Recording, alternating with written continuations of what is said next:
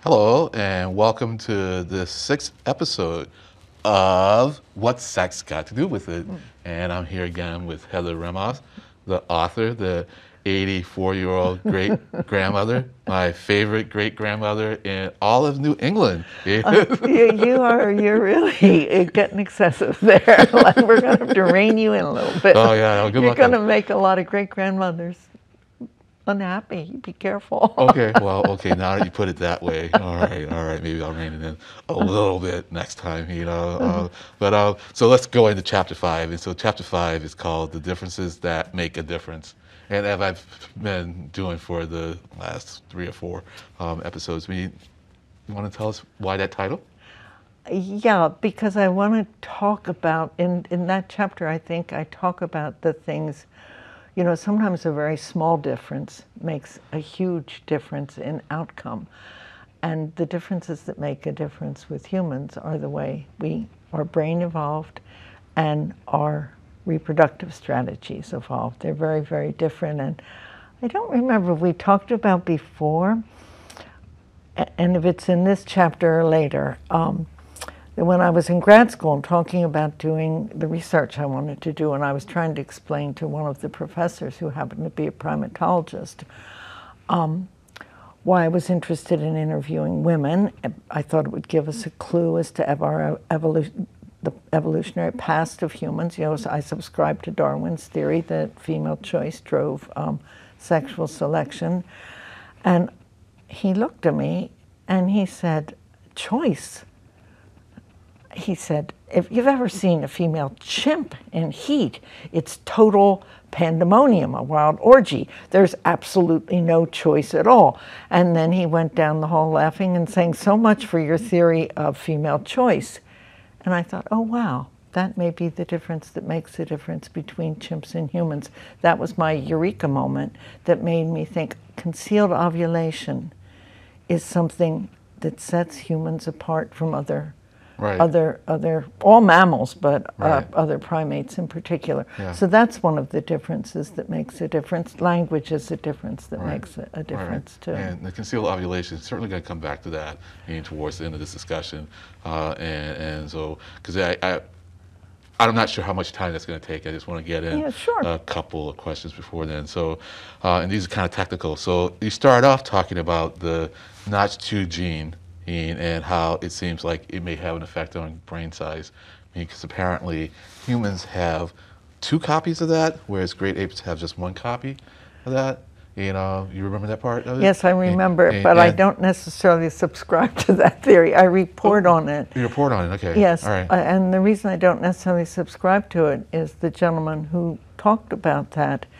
He mentions previously, I forget the number of thousands of years, when the human brain first expanded. Right. And yet that was before the Notch2 gene evolved. So I'm saying if it's the Notch2 gene that drove the evolution of a large human brain, how come our cranial capacity was already large before that gene evolved? Gotcha, I understand. But many people do feel that that's a place to look. I don't happen to be one of them, but I respect that theory. You know, that gentleman has done a lot of research in genetics and is very skilled. Right, because my other question was going to be that's on chromosome 1, and then the fusion was on chromosome 2, right? Chromosome 2. Yeah. Okay. All right. Got it. You know, so there's the story, about this family, the Spanish family, that had a fusion of chromosomes 13 and 14. So that's another case where you have a fusion that takes the number of chromosomes down, from 46 to 44. Question: were the children able to reproduce? I never could find data on that. Okay. And whether they were able to there was no data on that. That was listed in the paper describing the end-to-end chromosome fusion of chromosome 2, and made the point that it's not fatal to have that happen, and that those children were otherwise healthy. But they don't specify whether, I never could find out. I tried to Google it and research it. I could never find anything further about that family. But the parents, I think, both, if I'm remembering correctly, both had the chromosome fusion. The parents of those kids also had that. And what, you remind me, Len, what chromosome was that? 13 and 14. Yeah. Okay, so that's so. So it can happen. It does happen. That's okay. All right. Yeah, that makes sense. I was thinking that and the whole basis of that was that they kind of identified each other, maybe subconsciously. Because they had that difference. So then I guess that answers the question. Yeah. They are able to reproduce. The so at least the parents that had it, and presumably, the kids would have that. Fusion have that same fusion. And apparently it didn't impact very much, because from what little information there was in the paper that I read, no obvious difference in traits, whereas the difference between humans and chimps is pretty dramatically obvious. So I think it really depends which chromosome fuses, and it's relatively rare to have end-to-end chromosome fusions. Right. And it's just more as a commentary, you point out how, well, we only pretty much notice the bad mutations. Yes. Things that may have a positive effect, we don't really necessarily identify it as a mutation. We simply say, well, that's a variation in the species. Or just, oh, my daughter's so beautiful, she has extra long legs. We never stop to think, wait, you don't go to a doctor and say, do a genetic workup on this child to see why her legs are so incredibly long. We don't do that if it's a trait that's not causing a problem. And of course, I happen to believe that there are traits that get inherited that are not necessarily good or necessarily bad. They're just there. They don't necessarily carry an advantage. However, in the future, they might. Should there be some shift in the environment, they might prove to be advantageous. And I think that's one of the wonderful things about sexual reproduction as opposed to asexual, is we carry a hidden store of genes that are not necessarily expressed, but can be called on when times change. Right. So we're going to go back to what you were talking about earlier about the female chimps, and the difference between one of your proposed or hypotheses is that because women, have the ability to conceal their ovulation. They have greater control over who. So what about pheromones? Oh, I'm a big believer in pheromones, Len. I think pheromones, we're not necessarily aware of them, but I think they play a very large part. I have done no research on the pheromonal associations of, say, ovulation, even concealed ovulation. But I think pheromones, in my chapter on language, I developed the theory that pheromones are inherently honest, whereas with language we can lie. But concealed ovulation just gives women a choice. I mean, my professor, the primatologist, it doesn't sound like that female chimp make no apparent choices. Now, you don't know what choices are being imposed physiologically, whether there's certain sperm that she has a way of blocking, et cetera, But according to him, complete orgy, complete pandemonium, no evidence of choice at all. I would think that if you look a little deeper, you will find, my suspicion would be you'd find some kind of choice. But with humans, no apparent estrus. That's absolutely unheard of in mammals. That we all know the dog. Back in the days when I was a kid, nobody got their dogs neutered and spayed, and you'd see all the little male dogs marching down the highway very determinedly. They were on their way somewhere. They picked up the pheromonal cues that somewhere there was a female dog in heat, and they were on their way. But with humans, that's we don't announce when we're ovulating. So you don't think the pheromones announce?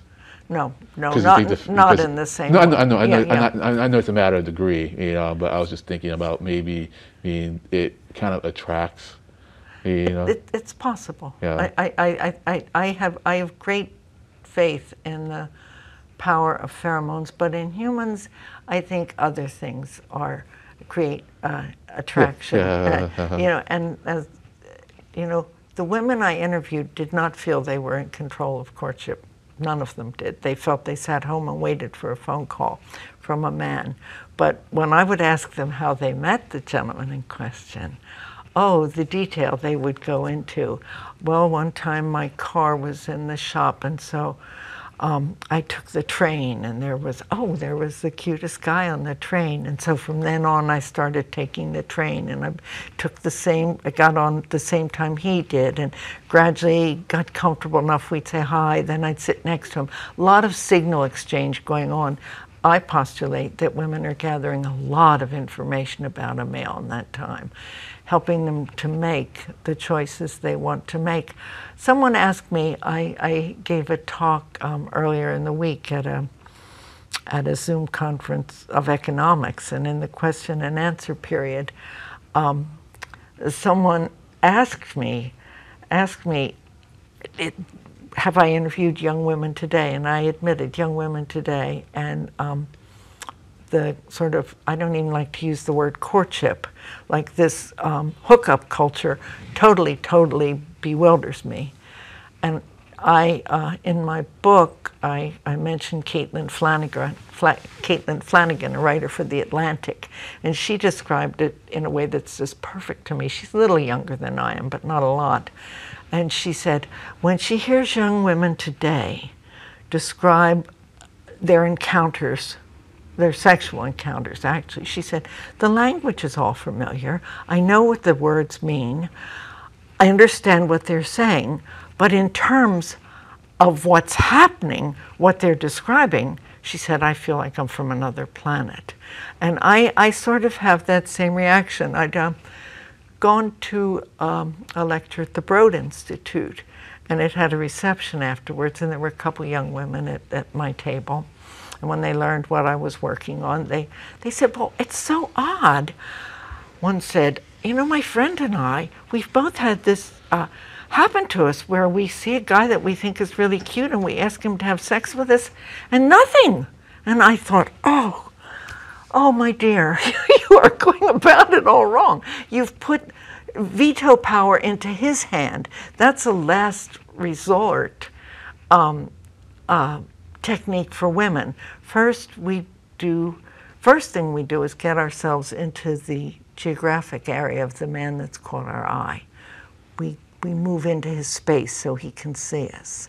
Then we engage in signal exchange of all types, looking at, looking away, indicating interest in each other. So before, you just gradually work up to the point where you're either saying yes or no, where the young woman who spoke to me, after the lecture at the Broad, they were skipping all those first steps and going right to the veto power, which to me is the least effective power. You're not exercising much choice at all if you're just saying yes or no.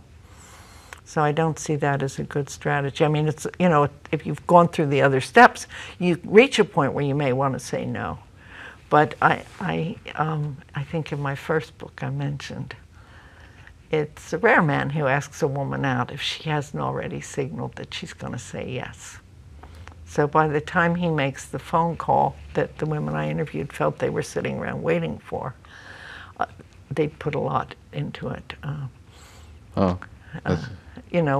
Memorizing a man's schedule, waiting for him after a class, just pretend, I just happened to be walking by as your class is letting out. Meanwhile, she's asked all his friends what classes he takes, what hour he takes them, those kinds of things. A lot of behind-the-scenes strategizing goes on that's meant to look like it didn't, like it was not planned. Right. And I think women themselves cannot be aware that they're doing it. As I said, the women I interviewed just did not realize how much power they had in terms of determining their choices of male partners. Interesting. So so this is kind of along the lines of concealed ovulation. I'm not challenging, the hypothesis, but I'm going to ask you to make sure that my understanding is correct, and it's based on something I saw on PBS a long time ago. And it was to say that women in different parts of the cycle are attracted to different kinds of men. I would agree that that's probably true. Right. So as I recall, the part of the cycle where the woman is most likely to get pregnant, she is more attracted to they would say, I think the way they phrase it is like the bad boy, kind of like the one who may not be the most, the one who would stay in your life the longest. And when she's not in her cycle, or if she's in a part of the cycle where she's not most likely to get pregnant, she is attracted to the stable, the good guy. I hypothesize just the opposite. Interesting. Very high self-esteem accompanies ovulation. Ovulation is accompanied by high self-esteem in women, and my hypothesis is, and the women I interviewed, and I asked about birth control use when I interviewed them. My hypothesis is that when women have high self-esteem, they avoid men that I call jerks, but would be more drawn to men who would be good fathers and who are themselves worthy men when they're. But now women do also pick the man that's at the top of the hierarchy. Yeah. So depending on the culture and the age, like in middle school and high school, young girls might think the jock is just the greatest guy. Right. Whereas later in life they might choose differently. So I think that varies with age and the cultural definitions of success. When I interviewed women, they defined what success was to them. And so that was my measure of a successful man, if it met that woman's definition of a successful man, rather than having,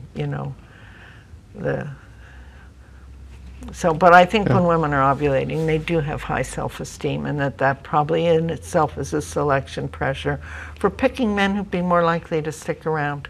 Right. Hey, I'm worth more than this guy is willing to give me, kind of thing. My value is high enough that I don't need to settle for somebody who's just playing with me. Gotcha. Okay. Yeah. No. Yeah. But I don't know. I'd be curious to see that the special that you saw, because a lot of these things have not been researched nearly enough. Yeah. Right. And this is a while ago. It was on PBS, so I put a little more stock in what they present. Less stock perhaps in my memory, although I'm sure my memory in this case is correct in them associating the period at which they would be pregnant, that they were more attracted to the bad boy. Well, ladies love outlaws. There is that expression. And so, I think maybe that, and what would fit with that is that that person would have genes that are kind of more. When I say dominant, that has the wrong impression with respect to the recessive. Like a rank in a hierarchy. Yeah, exactly. A rank in the hierarchy. As opposed to recessive dominant, and that would.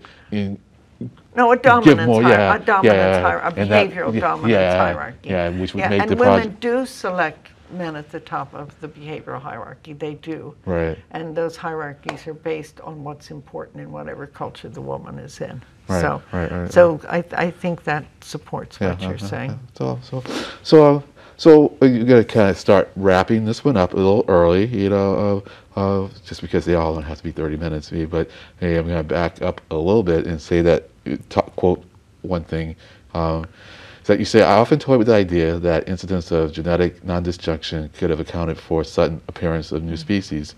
And that certainly has an appeal to me, and you're probably going to say, well, you could probably in a better position to find this out yourself. But was there any kind of, did you look into that anymore to see if? Well, it's interesting. Stephen Jay Gould and Niles Eldredge, I think his name is pronounced. Yeah. They developed a theory of punctuated equilibria. Yeah. And